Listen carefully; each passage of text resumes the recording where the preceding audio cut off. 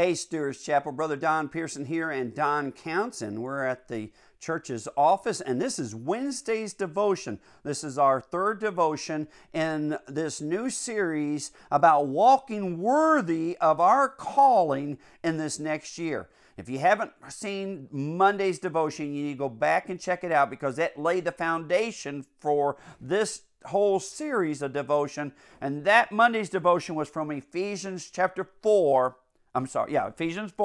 1 and 3. And then yesterday's was Philippians 3, verses 3 and 11, which if I'm going to walk worthy of my calling, yesterday we looked at the fact that I need to count all as lost. Everything, all that I have ever thought I gained and everything that I ever thought that I had lost, I got to count it as lost in order to put my eyes on what's ahead and not what's behind.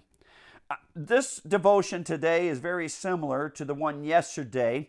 It's a different text. All of these texts so far have been from Paul. We're in Romans chapter 1, verse 18 through 21.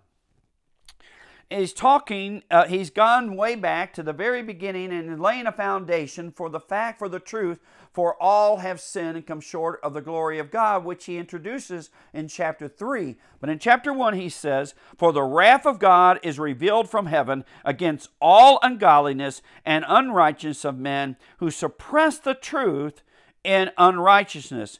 Because what may be known of God is manifest in them," or made clear in them, "for God has shown it to them.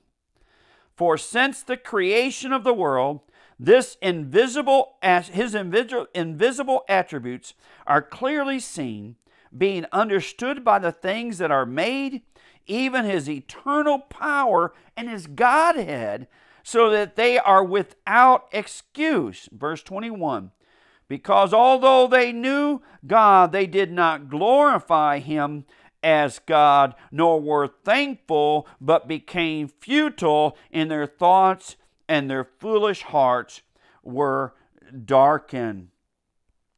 If you and I are going to walk worthy of our calling, live worthy of our calling, and that calling, as I shared with you on Monday, it is our shared calling or our common calling, our universal calling, which is to follow Christ with all our heart, with all our soul, with all our strength, with all our mind, following him. If I'm going to do that from this scripture, then I have to live without excuse.